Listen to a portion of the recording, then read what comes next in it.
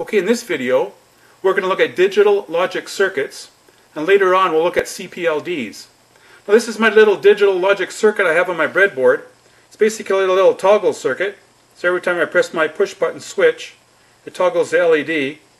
Then I'm using a dual D flip-flop. It's a 4013. It's a 4000 series CMOS. So these is a positive edge triggered flip-flops, and they run on 3.3 volts to 15 volts. Now inside the 4013 package is actually two independent flip-flops. Each one has their own independent set and reset line, so we can configure them as RS flip-flops. They have a D and clock input, and they have a Q and a Q0 output. Now in my circuit, I'm using both flip-flops. The first flip-flop is used for contact bounce elimination of the push-button switch, so we have a nice clean clocking signal for the second flip-flop. And the second flip-flop is configured as a divide by 2, or toggle, and it takes the input from the switch and toggles the LED. Okay, here's the schematic diagram of my little toggle circuit, and I'm using both flip-flops in the 4013 package. And if you look at the flip-flop on the left, it's configured as an RS flip-flop, and the D input and C input are not used, so they're tied to ground. So the output of the switch is fed to the set and reset lines of the flip-flop. Now this flip-flop is used for contact bounce elimination.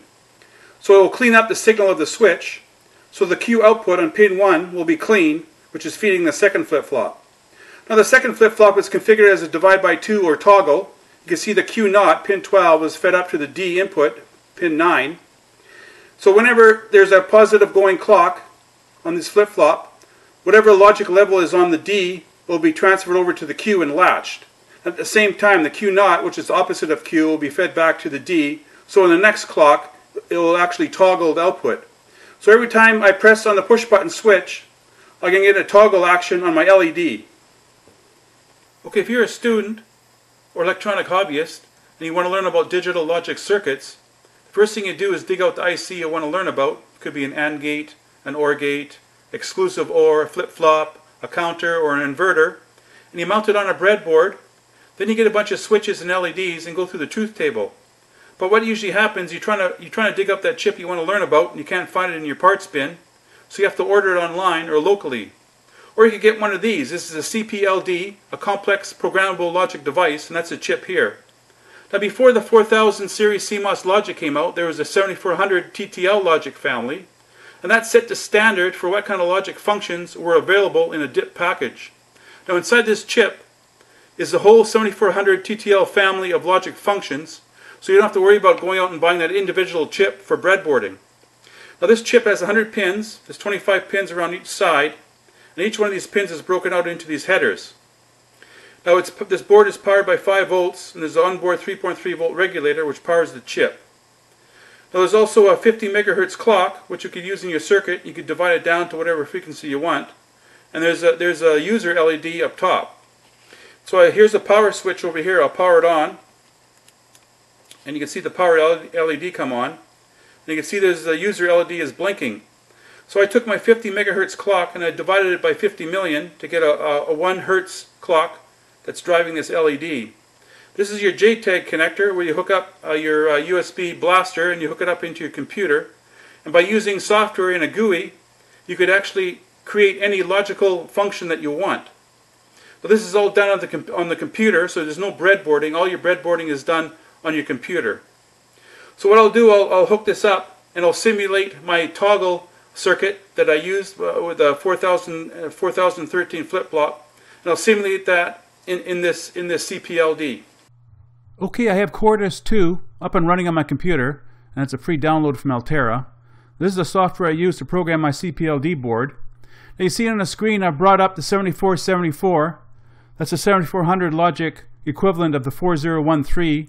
It's a dual D flip-flop. And you can see it's wired up the same as I did on my breadboard. And I brought the S and R, the set and reset pins, out to pin 28 and pin 1. That's on the headers on the CPLD board. And the output LED goes to pin 77. That's connected to the onboard user LED on the CPLD board.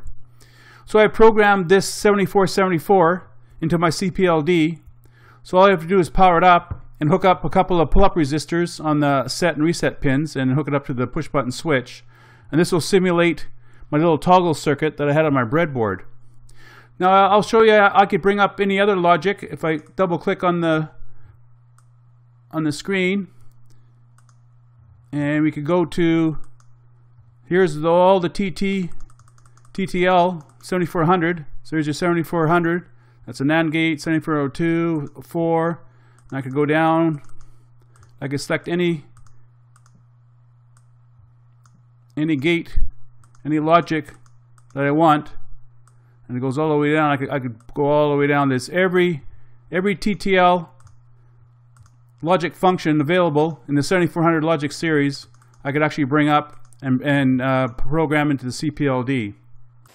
Okay, I got my CPLD board up and running, programmed with the 7474 dual D flip-flop circuitry. And I got my breadboard out with a push-button switch mounted on it with a couple of pull-up resistors. And they're connected to set and reset lines on the D flip-flop on board the CPLD.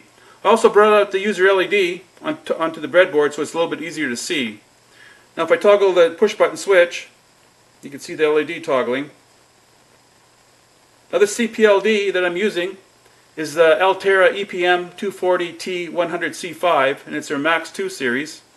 Now this CPLD board is available online, and it's pretty inexpensive. It's a lot cheaper than buying the whole family of 7400 logic function ICs. Okay, if you're a student and you're serious about digital logic circuits and breadboarding digital logic gates, this is probably the best way to go. And as a bonus, you'll be learning about CPLDs. Now you could program some pretty sophisticated circuits on a CPLD, and unlike a microcontroller that only could do one task at a time, you could have many isolated circuits running on a CPLD, so it's pretty powerful. Now if you want a more detailed description on how to program a CPLD, I'll link a video in the description box to give you more insight on how to program one of these CPLDs. So I hope this video gives you some idea on the capabilities and what you could do with a CPLD.